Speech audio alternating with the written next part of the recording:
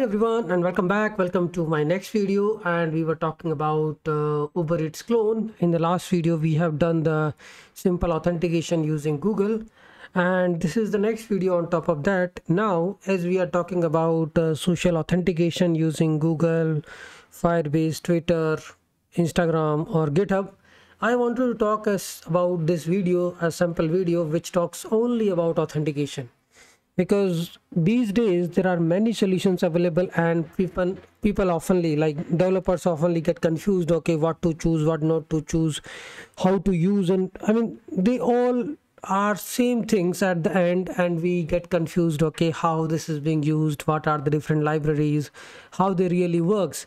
Those are the some different and most important questions even before implementing nextAuth or Firebase or auth0 or SSR or authentication with Okta, or just using a passwordless authentication or OTP based simple authentication in the React app using simple Firebase, auth0 or Google Auth, or a simple authentication in the Next.js application with the nextAuth, or in the SvelteKit application using auth0. So there are lots of solutions available, lots of libraries available, but they all talks about same thing.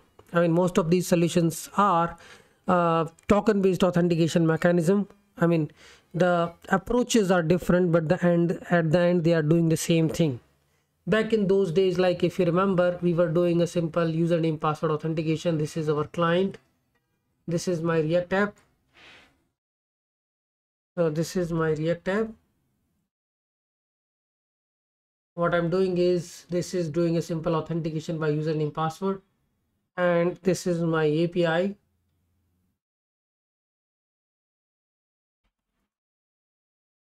Checking, okay, username password is available in the database. Okay, this is my database.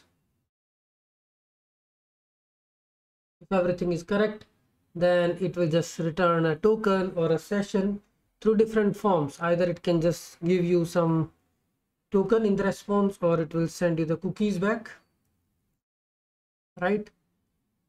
Or it will initialize the express session if you are using Node.js. So there are different ways of managing the sessions. In most of these technologies, we use a token based authentication, where once the API validates the credentials, it returns the token. But then we moved away from this approach. What we started doing is, okay, we don't want users to enter their username password. They already have their accounts on some social providers. And if I talk about what all different social providers we have, is you can see the list: nextAuth, get started. And if you see the providers here, you can do login with all these providers.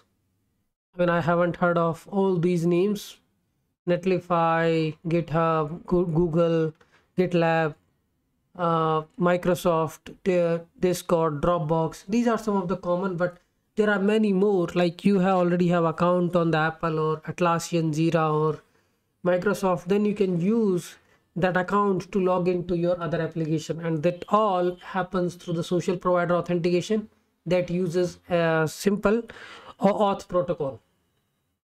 And if you remember, this is like, okay, this we were doing 10 years back.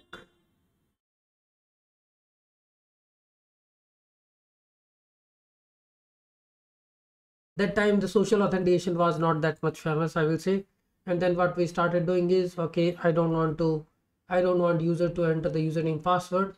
We moved away from this a little bit, and what we started saying is, React app, I'm going to use here the Firebase or auth0 or maybe some social provider, which is going to give me this token. So it is adopting the auth protocol, and here the React app will use the client ID.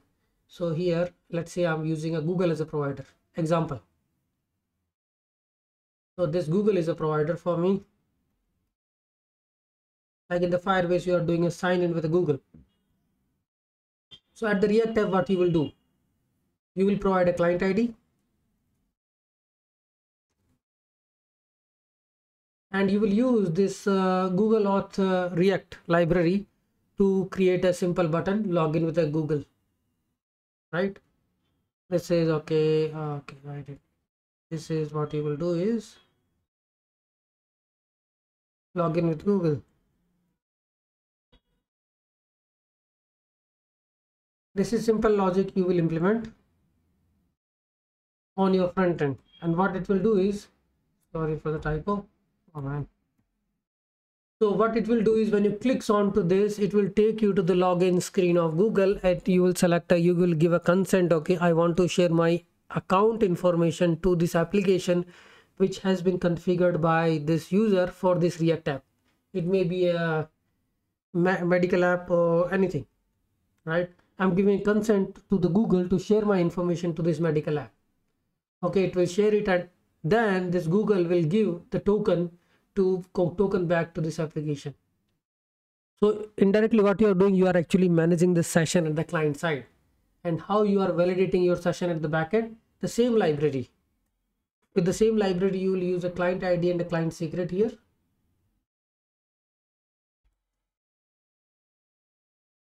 And this library provides a verify token method. This verify token method, because once you logged in, you got the token, you will start sending this token to the APIs through the authorization, right? Or maybe inside a cookies. So this auth header, authorization header, you will start sending to the APIs, and now API needs to validate. And how we are validating is, because we are using same Google app, Google credential app, which is giving you the client ID and secret ID at the server side. We will verify that this token has been generated by same client ID, client secret or not. And this is how the whole things are working. Now, if we talk about Google, Firebase,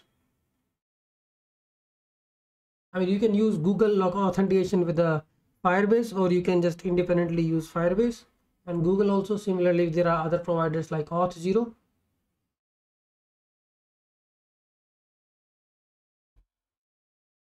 Auth0 and many more like GitHub, Twitter, all are like in the same line. They provide their client IDs. Client ID you will configure at the client side.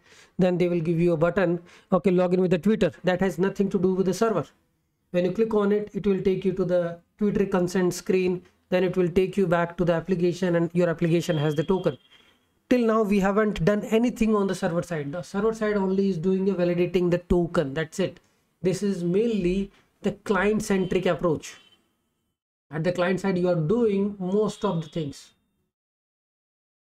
because this is all client-centric. Now, if we talk about the same thing, I will give another example, and then we will talk about it, because back in those days, we were also doing something different, and what that is, copy and paste it.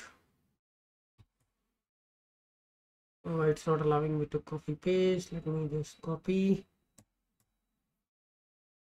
Okay, so this is another diagram. What we are doing here is, we were not doing anything at the client side. So in the last video, I haven't done anything about login with the Google using Firebase on the client side.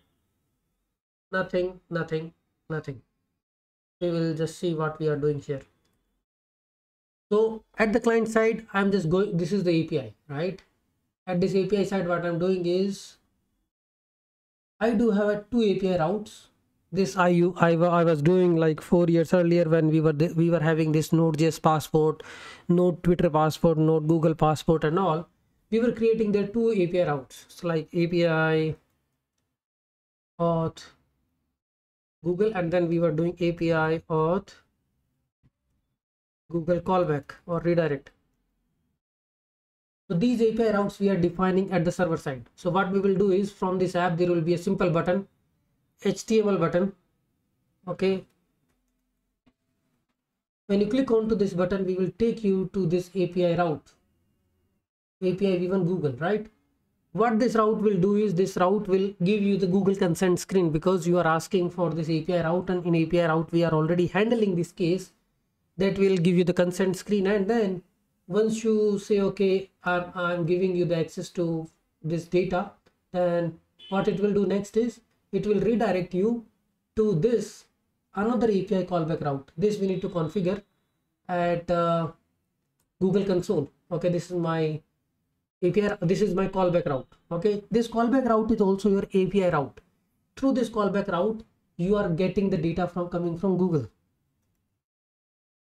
So Google is providing, I mean, whatever the provider you are using, giving you the data back. Now this callback, you can do the authentication. Okay, this data is there. Now Google user has a Google account and this is the data. I can store the data in my APIs. I can store my data in my APIs database. So here we are going to have some database.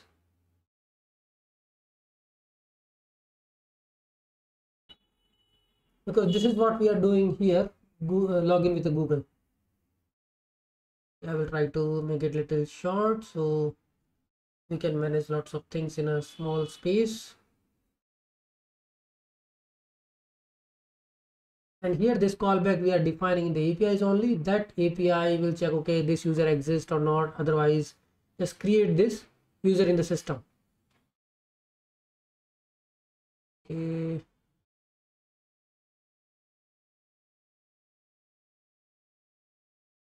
Let me move this diagram to a little bit this side. Okay, now this is more clear. So medical app, you will give a simple HTML JavaScript button that will take you to the API route. That will give you the consent screen. You get the data. This data you will check, okay, data is valid, and you will create your own token. Once you store the data in the database, you will create your own token and send it back. So this is a little bit different approach, right? Now here we are not going to send a token. There are many approaches. What we need to do, because it's all started from the front end app and end up to the API route. So how can we initialize the session at the client side? What we can do is we can set the cookies, and we can do a response.redirect, because people get confused with this approach. How we can initialize the session where the server is sending the custom token? So we can just do response.redirect to the front end route, and at that route, either React or Angular, you will check, okay, cookies has the authorization header, fetch the user data from the APIs, go back here and fetch the user data, because I now have headers. Auth session is there because I recently got the cookies. So this is how you will initialize the session using this approach. And this approach was quite popular because we were using this node passport module where we were defining the API route. User is clicking onto the button, taking us to the consent screen of GitHub, Google, Twitter. After giving consent, data is coming back to the another callback API route that is handling the data. Okay, either you can create the data in your database and create a custom token, or just send the token generated by Google and all to the client. We are creating custom token. We are also synchronizing that user in our database because we want to have the user copied in our database. So we are storing that in our database also. Once that is done, there is some scrolling problem on this Excel row.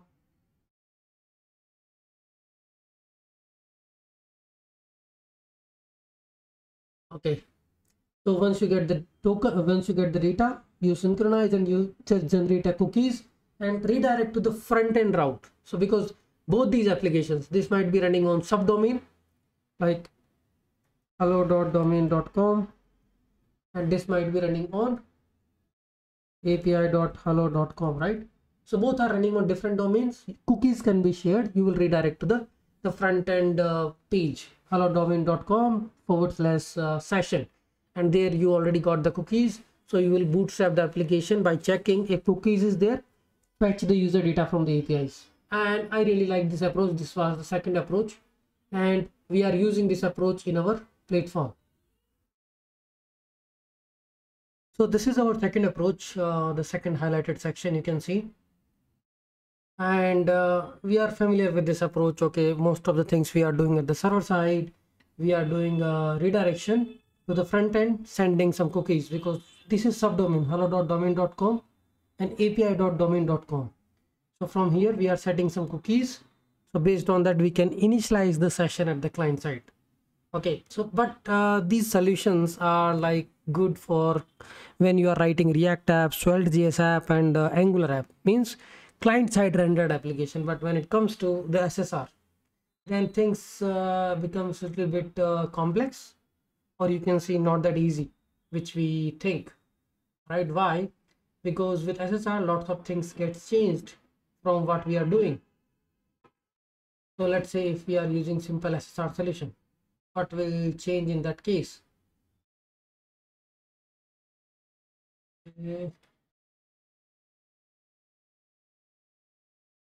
Let me move this diagram. So here, okay. So with SSR, we are not going to write React app. We will be writing a Next.js app or SvelteKit app or something SSR, whatever the application you see all around us. Like currently, I see the Next.js and SvelteKit are the credible candidate. Next.js is also there. So here you can't just do it in a simpler in this way, because this is all server side. You may and may not need the APIs also. So what we are doing, if you think about this Next.js, we are writing the front-end component and the server-side components. And now with lots of authentication solutions which are available, because I remember I faced lots of challenges when I was integrating Next.js with the Auth0 and the SvelteKit with the Auth0 first time, because that time there was no much support of these libraries were available. So how we are doing it right now, because Next.js is server-side rendered. Here it's just these are the client-side component. Same library is providing a session at the server side. So let's say I have this at the server side. In that case, we were still able to manage that with Auth0, because Auth0 library supports those kind of API routes. So whenever you click on login, what it is doing is at the server side we were defining these particular API routes which were handling the callbacks and initializing the session at the server side, and same session was managed at the client side, because the components, because the application is simple. It's a single application which we see here. It's not like two different applications we are dealing with. It's like same application which has a server side component and a client side component. From the client side, you trigger the authentication mechanism, and at the server side APIs, we are handling the session through the API routes, and the session is being shared from the server side component and the client side component. So now there are many solutions available in the same section. Like I have used this nextAuth. What it does is it provides these different adapters. If we look into the getting started, how we are doing it, we are simply attaching the providers. So you can attach the social providers like GitHub, Google, Twitter, Auth0 and all. And then it also provides the adapters with the providers that you can also manage the data. Like you can attach the Prisma adapters. So once you log in with the Google, Twitter, Facebook, you will also get the session data. You can also synchronize that data with your database. So nextAuth is actually on top of whatever we are doing, because it is providing the persistent solution also, or you can implement your own. So how to work in this scenario when you have an external API? There is an external API which I already have, because this was like the burning question which I had since couple of days. Let's say there is a Next.js APIs, because if you do with the simple nextAuth, it really works fine. You write a Next.js application, because how the application works, and this is server side routes, and once the session is initialized, you will have these adapters. Like you might be using Prisma, because it's all server side. So you can also write a data fetch, data save, all these operations using Prisma if you don't want to write an external API.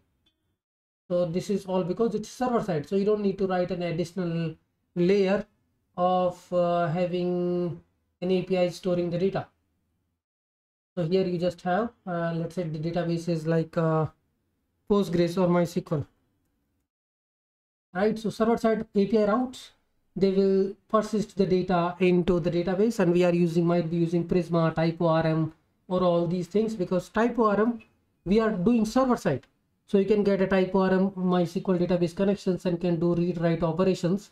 So this is how the typical Next.js 13 application works. I mean, there are some changes which we can see in the Next.js 13. I have already covered a playlist. Okay, what is all about 13? There we are using app-based directories, writing client-only components, server-side components, and server-side components have an access to the data layer. So they can just use Prisma type ORM to read and write to the database. So we already know that user is logged in. Server side has already the session exist, because if we are using this nextAuth, this solution, then you are actually managing the solution. So if we look at the getting started, I will be talking about this in one of my application. Here we are managing the session, and all the components which you are rendering will be getting the session from the nextAuth. Now nextAuth you can integrate with the custom providers like Google, Facebook, Twitter, or you can write your own credentials. This is how it is managing the session at the client side. Okay, and at the server side, like, because what we can do, we can also build our own APIs, right? In the Next.js, there are API routes we can add that will also, you check if the user session exists, then only allow user to create these APIs. Now the important thing is, because this is SSR, either you do it to the Svelte kit or anything, what we need to check, okay, the session exists at the client side. Because let's say I'm not using this approach for my APIs, I have a different mechanism. I have an independent Nest.js API app which is doing authentication, authorization, everything. So in that case, how this is going to happen? And for authentication, either you can do is what you will be doing. The simplest solution I will talk about. So let's say this is my Next.js app. This is my server-side API routes. So you will send a request here. And through your server-side API routes, you will send a request to your login APIs by sending username and password. Because what we want is, we want to have a cookie-based session at these server-side routes, so those same cookies can be shared at the client side. And how that will happen is, you will send this username password to your actual authentication APIs. They will send you the token back to the server-side API routes, and then you will send the cookies. You will set the cookies from the server-side APIs and send it to the client. So now it is all about cookies-based session. And we are familiar with this because we don't deal with the local storage now. At the server side, there is nothing like local storage. Local storage only exists at the client. Cookies can be exchanged between the client and the server. And this approach I have used in my projects before this nextAuth came into the picture, nextAuth.js.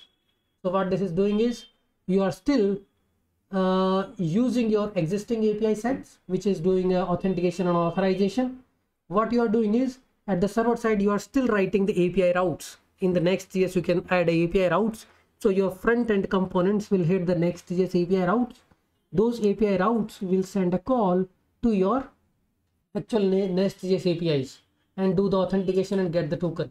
Once this is done, once you got the cookies, you got the token, then okay, I can do something like this because I got the bearer token.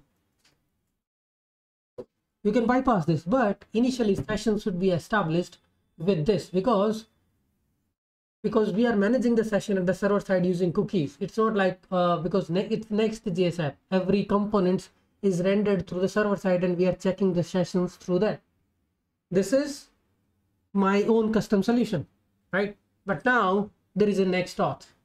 What nextAuth is adding on top of this is lots of things it has added. So here what we are doing is, we added another layer, that is nextAuth.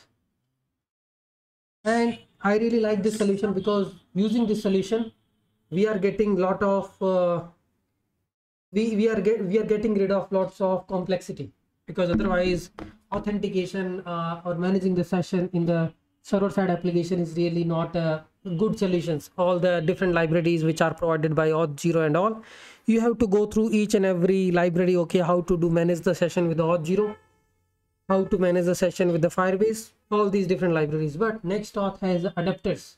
So here what I can do is, I can create these simple providers and adapters. So this is my Nest.js application. This is Google.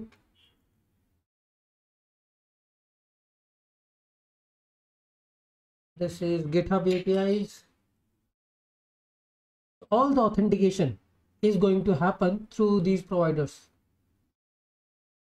Login with a Google, login with a GitHub, login with your custom solutions is a custom. This is a custom solution. If you want to authenticate using your nextJS APIs, you need to provide your own custom provider. You need to create a custom provider. So here you can see, getting started here, we are creating these providers in the auth options. Similarly, let's say you are just using your username password based authentication and you wanted to use your own existing nextJS APIs, then solution is little different than what you expect. This is already provided by the nextAuth. There are hello world examples, you can play with them.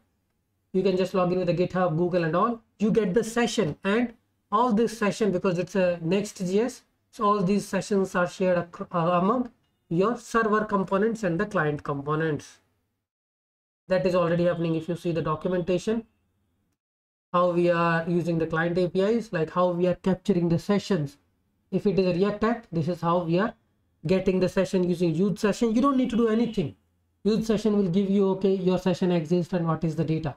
If you are using nextAuth, similarly, you can see on authenticated, if user is not authenticated, handle it here. And you can actually put this session provider in your root component app.tsx. That will take care of allowing you to access the public route and the private route. That we will do a demo and then we'll understand. This is just like additional topic which I wanted to cover, which talks mainly about authentication. And today's we are doing lots of nextJS work or server side framework work. So I will give a simple application also. In coming future, we will build a small like Airbnb or Udemy clone using nextJS and nextAuth, where we will be handling the authentication authorization with our own APIs, not by Google, GitHub and all, our own APIs, but we will be going through the nextAuth.js library. Okay, so now let's see, these are the 3 solutions. Okay, there are many more solutions, like if you are using auth0 provides authentication with a Google, with the Azure Active Directory and all, because those are enterprise solutions. And they really exist with either you are using a server-side framework or the client-side framework. Because with those solutions, what happens is the only objective is using the client ID, like auth0 client ID, get the session token. Either you are using the Next.js or the React app. Now that session token, we can validate with our external APIs. Okay, let me reload the page. So that's what we are doing. We are going to do here. NextAuth is optional. Like, let's say you are not going to use nextAuth, you can simply use auth0. Auth0 is also using auth protocol. Auth0 also allows you to log in with a GitHub, Google, or any social provider, Azure Active Directory, SSO SAML, or anything, and you can integrate auth0 with the Next.js server-side components, right? And then once you get the token by doing a login with the social providers, you will get the token, and that token you can directly pass from your client component to your APIs. Okay, so it's going to be interesting series, because I have seen lots of people talking about nextAuth, but they don't really talk about the authentication strategy and the really mechanism, because it's all about getting the session at the client side. Now you can authorize that session against anywhere, but if you are getting the sessions using GitHub and Google, then nextAuth is powered to authorize your API calls. Then you cannot use. If you are building a custom solution, then only we can take this route. Okay, now let's see our demo application, like how we are adopting this strategy with our simple application, which is React is the client side, and we are using Google authentication, Google login through our APIs, like the approach 2. This is what we are going to talk about. So let's start some of our services. npm run start dev. We need to start the proxy, and we need to start our app, React app. Let's get this loaded. npm run start, because we need React app, we need proxy, and we need our authentication APIs. So what we are doing here is we are doing a simple button on the React app, UberEats React app, and here you can see there is a sign-in component. And what I'm doing, I'm just, for the simple demo, is this is sign in button, right? And here I'm trying to open the simple page. This is the second approach, where you are clicking on to the sign in with the Google and take your request to the API route. So I'm going to hit HTTP GET request to this API URL that is going through the proxy auth service, auth Google, right? This is the proxy we have, API given auth service, auth Google. So it will take you there, will do the authentication, and once the authentication is done, it will redirect you to 3000. So we are, our 3001 is the API port, 3000 is your client side port, React application port. So I did some changes recently that I will cover. So this is simple login page, right? I think this was the page, and I can just go log in with the Google. It's the same code which we have written here in the user service. We are using the Google controller. If you see inside auth, we have written this Google controller which has two routes. One is auth guard, and another is a callback, which is handling the request coming from the Google with the after consent. Then we are generating the token. Here we got the data inside a request coming from the Google. We generated a token, and we are setting the cookies and then redirecting response.redirect to the client side page, a session page, welcome page, where we can initialize the session. So here we will give a consent. Okay, I will allow you to log in, and then it will redirect to the 3000 page. Currently we are not handling the session at the client side. Like once you get the cookies, call the APIs, you can see I got the session token and refresh token. And here I'm using HTTP only cookies, so they will be bind to the local host, and these cookies can be shared with the subdomains. Let's say your front end is on api.example.com, that is the API, and there is a ui.api.example.com, that is your front end. So from APIs you can redirect to your front end page, and they will share the cookies. Now the cookies is there. What we need to do is extract these cookies and send a API call to the user, initialize the user session, populate that in the Redux, and show the user icon here with the profile icon and all, right? So that is we are going to do in the next video. And now onwards, because now we are changing the strategy from the authorization header, we are going to send the session in the cookies to the APIs. So whatever the API services we have written, we just need to tweak a little bit. Instead of extracting it from the HTTP headers, we are going to extract the authorization bearer token from the cookies. Okay, that's a simple demo, and it is using this second approach.